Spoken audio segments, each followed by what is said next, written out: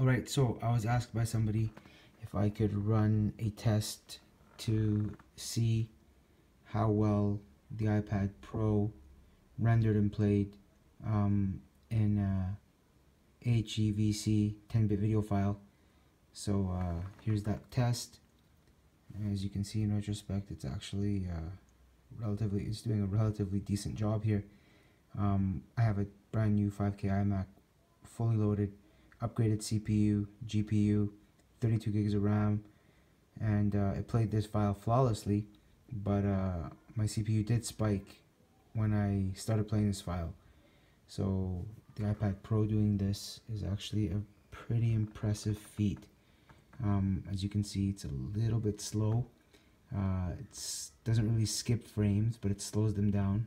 It's not running at a high FPS for sure, but like I said, this is a mobile device, and it's playing an HEVC 10-bit video file, which, I think 30 seconds of video here renders at 500 megabits, so that's pretty impressive that it'll even run it. I'm using Ace Player for this test as well.